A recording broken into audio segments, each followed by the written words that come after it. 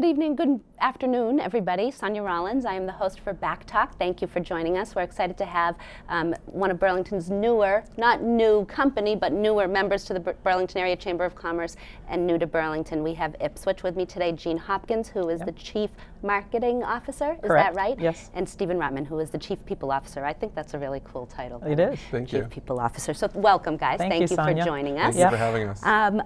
So I always start with this because I think it's really interesting for people to just, you know, if someone were to say to you, what does Ipswich do? You know, what's your elevator pitch on what Ipswich does? Well, we sell software. We sell software to IT professionals. So we have been in business for over 26 years. The company was founded in this area. It is still, the original founder still owns 100% of the company. Okay. We have network monitoring software, secure file transfer, FTP. I'm probably like, you know, all these acronyms, right? They're absolutely. So interesting. we sell globally.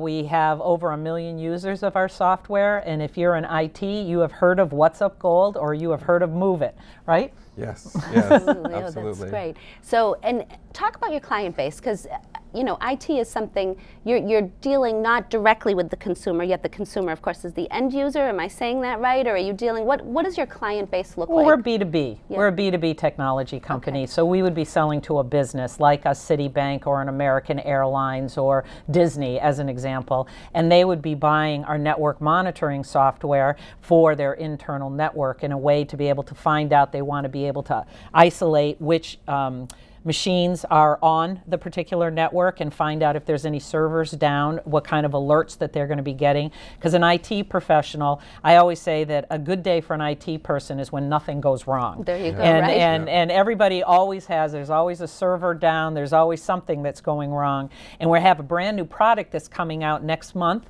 that we'll be announcing that will also the monitoring of virtual machines in the cloud, storage monitoring as well as mobile. So when you think about all the devices that you use and know how important it is to be able to know where everything is and how it's being used, that becomes important. Okay. The Move It file transfer product is very important for compliance. I'm sure you've heard of HIPAA or PCI, and it's a big thing right now in Europe with GDPR, and it's all about data privacy. And are you able to transfer information like in a medical environment to go from a hospital to a doctor without that data being breached by a third party and invading your privacy? And there's a lot of fines that are associated with the compliance aspect of things. So our product, and we're also going to be launching a brand new product, 2018 Move It, and that's going to be able to do even more. And we're really doing very, very well as an organization. I would imagine it's very important, not only, you know, for whoever's information is being secured, I guess, but for them to know that there's a company behind them that's doing the work and has been doing the work for some time. So let's talk about Ipswich as far as location-wise. You've been in business for 26 years. You are new to Burlington, and we love asking people, you know, why Burlington? You were in Lexington. You chose to come to Burlington. You know, we were in Lexington for a number of years, and you know, our employee base was very comfortable there, very you know, used to the commute and what was around us.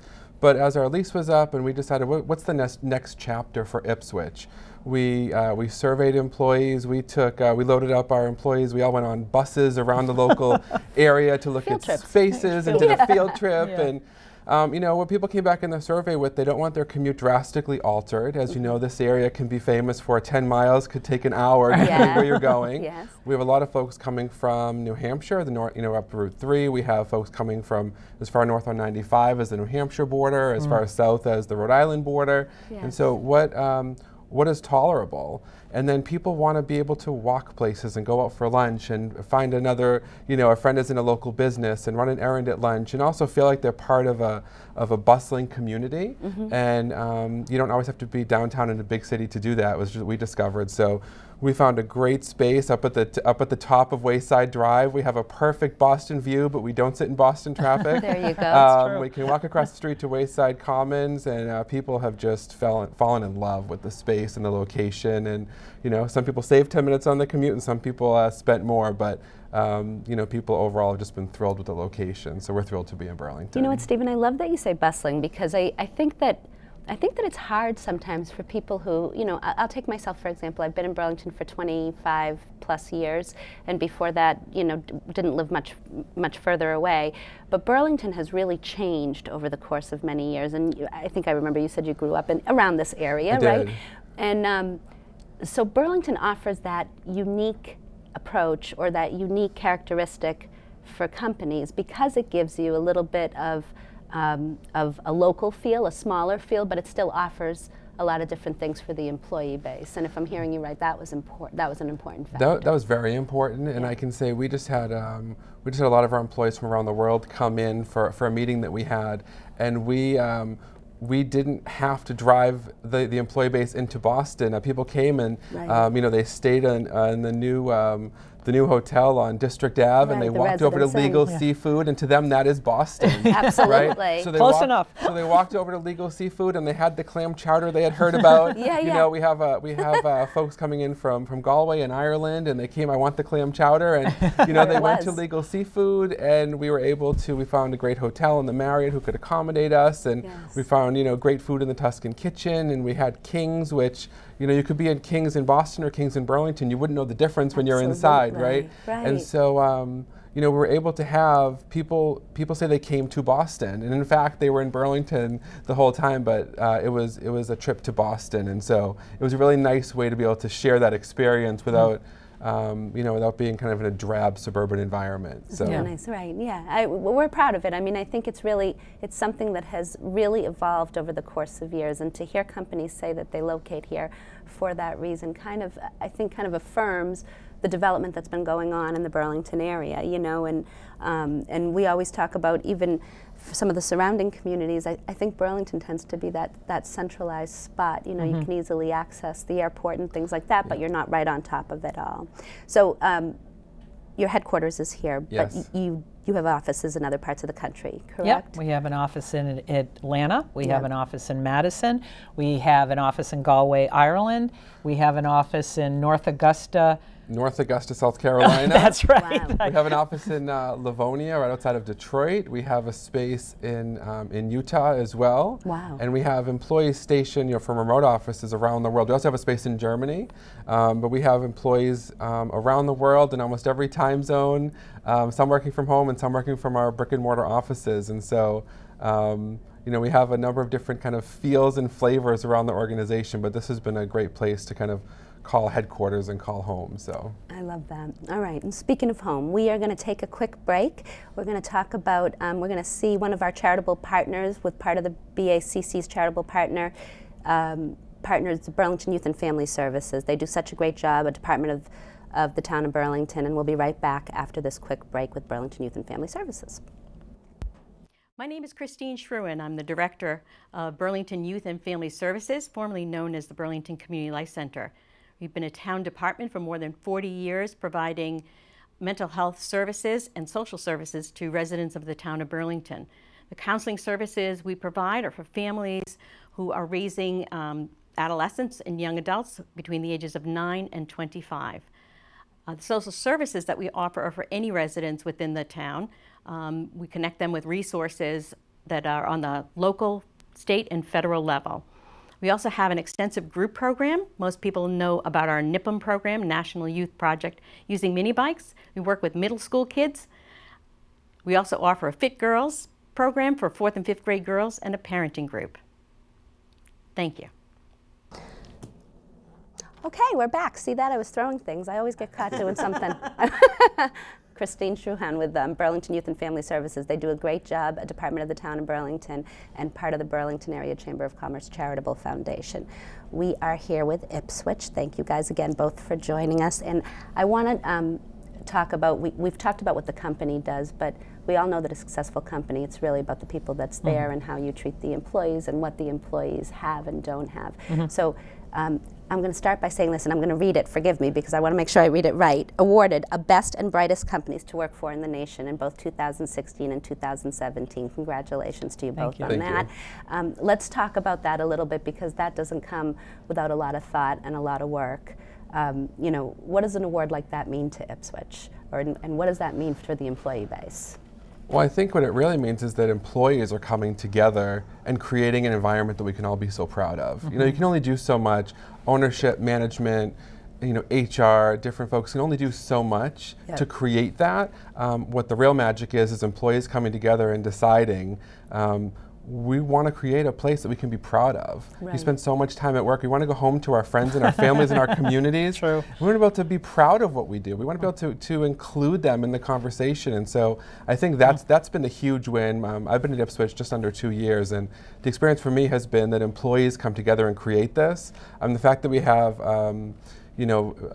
management and ownership that is very supportive of that is kind of the cherry on top, but employees come together and create it, and it's fantastic to watch. It's fantastic. So, and let's talk about their environment, the build out of Wayside, or the build out rather of where you are in Burlington, and what that space looks like and what that means for employees when they're working there, when they come into work, the build out of that building.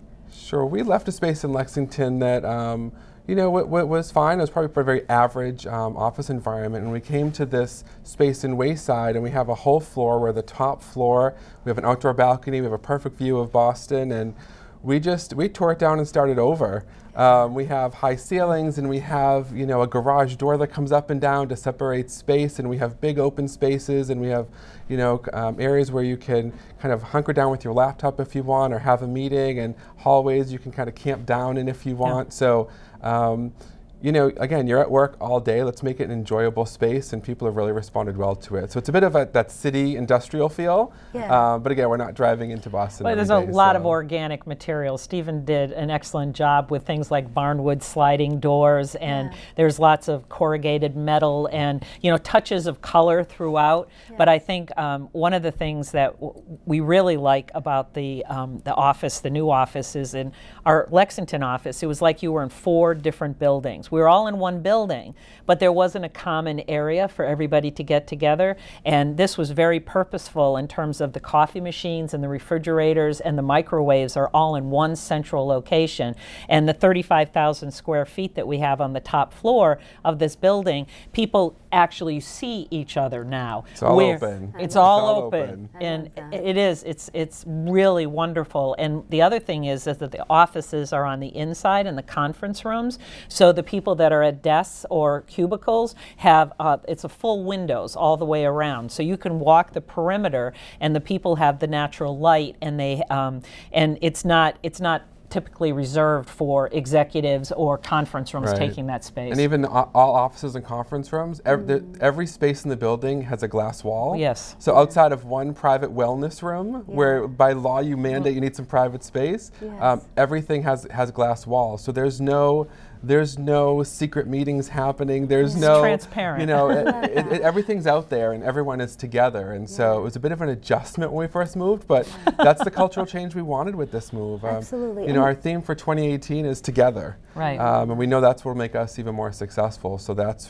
what we're working towards. Yeah, the work I do puts me out on the road, so a lot of the times I'm not in an office, but years ago when I did work in an office, I feel like now when you go into places like what you're describing, that's the comfortable environment for employees now. A little bit of an adjustment to know that everything's open, but it seems like the trend, and tell me if I'm wrong on this, but it seems like the trend is open working space as opposed to cubicles and being by yourself. Right. The collaboration works better when you're kind of more in an open space and people can kind of, I almost said not touch each other, that sounds but can actually kind of have that conversation and be able to reach out and have a conversation with somebody. Yeah, I think that's true. I mean, it's not just, I think younger people are a little bit more accustomed to be able to move in groups, and they'll sit around a table and work.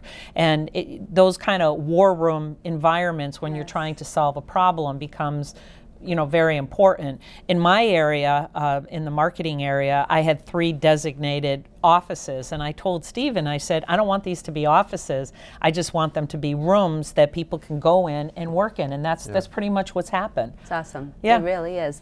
So let's talk about philanthropy a little bit, because it's something that Ipswich takes to heart, which is near and dear to my heart. I believe businesses giving back to the community is huge, and everything points to Ipswich has been a great community partner, which is fantastic. Thank you for that. But also just the philosophy behind it, the philosophy behind the philanthropy that Ipswich does, and combining the employees with the community and things like that. Sure. So we have a program called I Care, little I, Ipswich Care. It's been part of the organization for many years, well before Jeanne and I joined, and it's it's doing well and doing good. Yeah. And so we allow employees to give back in a way that makes sense to them. And I think a lot of organizations have their heart in the right place, and they say, we support XYZ charity, and everything they do goes towards that charity.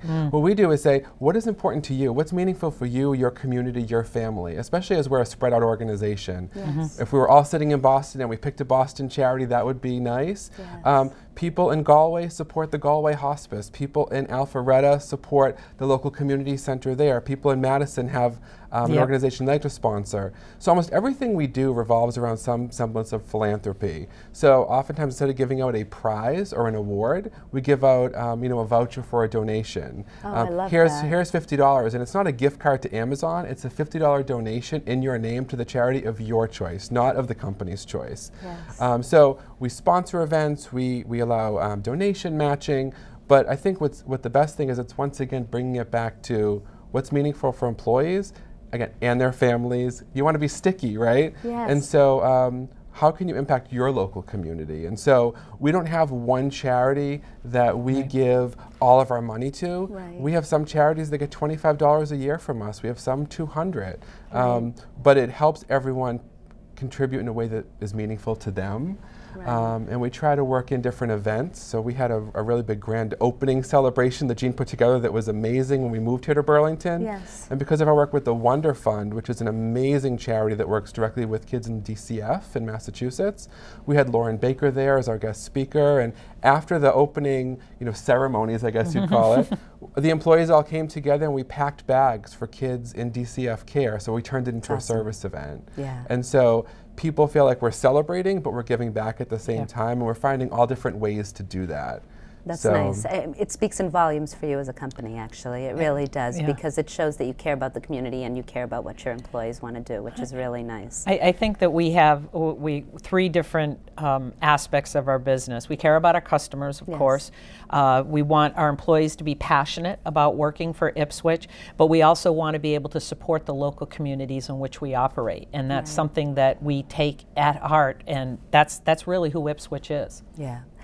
So I'm going to ask you this as we're going to go talk about my second favorite thing. My first favorite thing is absolutely giving back to the community. My second favorite thing is food. All day long, food, right? So we'll. I'm right there with you. Yeah. Okay. Good. But and I'm going to bring you back to one sentence. If you could give everybody one sentence about Ipswich, what would you say? Like if you wanted to give someone a message about Ipswich, what would it be? I'd say it's a great place to work. Right, Stephen. I'd say we're passionate about everything that we do. I love it. Okay, and speaking of passion, we went out, Katie and I, the job is hard, but we do it every time, went out to see Servixios. Servixios is located on Wall Street. Everybody thinks they're a service just for the building, but if you have not been there, join Katie and I. We're going over to Servixios. You're going to see some of the best food you've ever seen. We'll be right back after that. Hi everybody, we are in the back of Servixios at 1 Wall Street in Burlington. We're here with Kelly Pearson, the executive chef. Kelly's going to be doing a demonstration for us, and then we'll hear about this great spot that has been here for, how long, Kelly? Almost 15 years. 15 years. So thank you for doing this with us. Tell us what you're making today. Today I'm making a butternut squash ravioli with sauteed apples and spicy pecans. Fantastic. So we are going to show you, or I'm not going to show you anything. Kelly's going to show you how to make it, and then we'll hear about all the other great things that Servixios is doing. I'm going to walk around you so you can do your thing. I'm going to add shallots and garlic to the pan. And what kind of stuffing is inside those, inside the raviolis? It's butternut squash, amaretto, ricotta cheese. They're made by Dino's in Stoneham. Great. I mean Somerville. Sorry. Somerville. All good things come from Somerville. I'm going to add apples. I like to use gala apples. Gala apples. They do not break down as much, so they hold their shape, which is what you need when you're sauteing. Great. And do you find that this is something that people like to eat all year long? Is this one of the ones that people look for, Kelly, or do they? It's pretty seasonal. It starts about September, and it goes until probably February. Till February, so you got to get here soon so you can get her raviolis. There you go.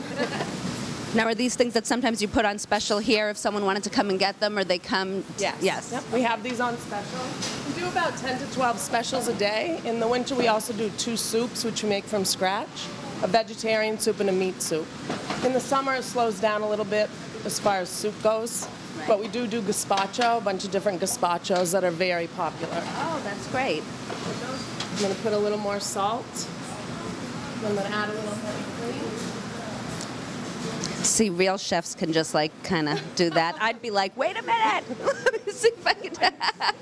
How long have you been cooking? How long have you been doing this? And I became executive chef about 9 or 10 years ago. Wow.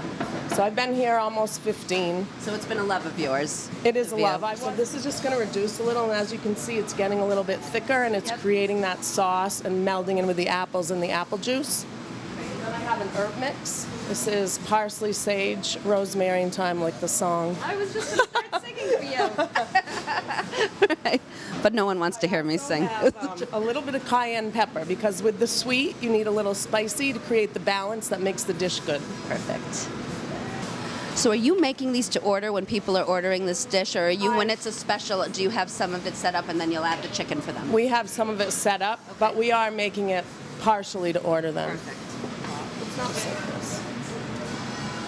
These have, we make them in-house. They have cinnamon, cayenne, chili powder, a little bit of sugar, salt, and then egg whites makes the glaze. It's what makes them crunchy. That's beautiful. That's beautiful. Tell you what, that's a good-looking plate. All right, we're going to sit down and talk about a few other things, but this is butternut squash. Give me the butternut squash ravioli with an apple and cream and beautiful pecans, and yum. Okay, so we are here with Kelly Pearson, who is the executive chef for Servicios. Kelly, I just want to go through the hours and the location for people watching. We are at 1 Wall Street. Our hours are 7 to 3 o'clock Monday through Thursday, and 7 to 2:30 on Friday. We're not open on the weekends. Okay. And what I was saying earlier, which I want to make sure everybody who's watching, sometimes people are under the impression because it's in a corporate building, they think it's just for the corporate offices. But Servicios is open to the public, yes? Yes, we're open to the public, and we're happy to see everyone who comes. We have a lot of regulars from the area that come in. Fantastic. And it's really easy to get to because there's a lot of parking here for those who don't, or who haven't come into 1 Wall Street. A lot of people have, of course. And then you do catering, off-site catering as well. Yes, corporate catering. Okay. So when people wanted to order for corporate catering, can they do that? Now that's an interesting question. Do you do catering as well for evenings or afternoons if people wanted to pick it up earlier during your hours? We do that, and we also occasionally will stay for a client if they need something at 4 o'clock or 4:30. We do our best to do whatever we can to help the client. So we obviously saw you making the butternut squash, which was beautiful, and Katie and I did taste tests because that's critically important for the viewing audience. But tell me something. People obviously in the new year, but also just in general, a lot of people like healthy options as well, maybe less fat options, I'll call them. So you do salads, soups, all of that? We do. We do a bunch of different salads. We have salads on our regular menu, and we do our own soups and our own dressings that we make from scratch here. And then we have specials, 10 or 12 specials a day. Right now we're doing a lot of power bowls and quinoa kale salads and different things like that that are very low in fat and high in protein, which we want people to come in here, and when they leave after they've had lunch, we want them to still feel good, not like they need a nap. Exactly, that's right, because that's usually me. But what's your favorite? If you could pick a salad that was your favorite that you guys are making right now, what would that be? I'm making a French lentil salad with Asian barley, which I found, I like to read a lot. When I'm not here, I'm usually reading about food. And I found this called Job's Tears. It's fairly new. It's very high in protein, and it's gluten-free. It's a very healthy choice. So I did the French lentils, the Job's Tears, lemon, carrots, celery, a little bit of roasted squash, and then I put a little lemon, a little olive oil, honey, and Dijon. Beautiful. So it's clear by listening to you talk that you love to cook. You're a foodie, right? Yeah. You were a foodie from the start, right? That's something I think people are ingrained with. Like, I think they get to be foodies. I think so. So when was it that you said, I mean, I know you talked about, you know, your kids were younger, you came, you worked on a part-time basis with Guy. By the way, Servicio's been here 15 years. We'll repeat that for people. And when was it that you said, I want to be a chef? The funny thing is, when I got married, which is almost 30 years ago, I cooked 5 things, and I really wasn't interested in cooking. And my aunt gave me Bon Appetit magazine, and I started reading it, and I was intrigued. I just started staying home with my children, and I started cooking, and people started responding. And when my husband and I entertained, people started asking me about things, and I really became passionate about food then. And then people started asking me to cook for them. I'm having a party, could you do this? So I had a little side business going before I met Guy, doing catering, and that's when I really thought, I think I could be a chef now and maybe do something with this once the boys are older. Right. It's pretty impressive because honestly, and I mean this with all sincerity, when you walk in here, this is not your average cafeteria, quote unquote. I think when people see something that's inside an office building, they're assuming it's cafeteria style, and while you can go up and get things, what you're serving is really something that people would go to sit-down restaurants for. There's so many options for people in here. Do you find people are surprised when they say your menu at first? Yes, very surprised. And they ask a lot of different questions. How do we do it? What do we do? Why do we do it? But we want people to feel when they come in here that they want to come back, that they are not disappointed. It's the same old salad, same old sandwich. We have beautiful salads and sandwiches, but we also provide a lot of different options. If you want to have a cheat day, and you want to have the butternut squash raviolis, or if you want to have the lentil salad with a piece of salmon so that you can go out that night and have a couple drinks and a nice meal. There you go. Right, exactly. Or you could be like me and have both. Well, no, I'm only kidding. No, that's. You couldn't do that. But you don't look like you do that every day. I don't know, but it is. It's actually really impressive to see what's going on in here. So, for those who also don't know, you're a Burlington resident, of course, and you've been here for 31 years. Okay. And both you and your family, but also Servixios gives back to the community. So you were talking about, instead of tips here, tell everybody who's watching what Servixios does. So we take all of the tips that people give us, and we match whatever it is, and we donate to people helping people. So we really believe that if you have the opportunity to help someone, you should help them. Right. That's fantastic. And I think sometimes people, they don't really realize that. They don't realize that giving back, there's a lot of good that comes from it, not only for the charity, but it feels good as a business owner to be giving back. So that's fantastic. And everyone here supports that, and they feel good about it too. That's fantastic. All right, so you told us your favorite salad, but just throwing everything out there, your favorite thing to make. What would you pick? I wouldn't pick a specific item. Yeah. I'm very seasonal. So right now I'm almost getting over winter. I'm kind of finished with the squash and all of those things that we've been making, and I'm looking forward to lemon and asparagus and all of the new fresh things that come in with the spring peas and all of those things. So I would say my favorite thing to make is something unexpected, where I go in the walk-in and I think, okay, these are what I have today, and I'm going to make a special, almost like Chopped. Yeah. Oh, that's perfect. Right. And you want to know what I love about it is because it's seasonal here, people, when they come back, they could really be seeing different plates altogether just based on the season that they're in. Yes. You could come a few times a week and see something different. We change our specials. We probably make 12 to 15 orders. So when you come back, if you came on Monday, quite often if you came back Wednesday and you wanted what we had Monday, it might not be here, because we're always changing, so that if you work in the building or in the area and you want to come here, we're going to give you something new all the time. Okay. Let's talk about breakfast. Breakfast. We do a lot of corporate catering for breakfast now. It's very popular. We do breakfast sandwiches, fruit salad, bagels and muffins, pastries. Yogurt parfaits are very popular. We just added a Greek yogurt parfait, so no sugar in the yogurt, or very low sugar. You can get it with nuts or granola or some fresh berries. We do breakfast burritos, breakfast quesadillas, frittatas, stratas, French toast, Belgian waffles. Belgian waffles.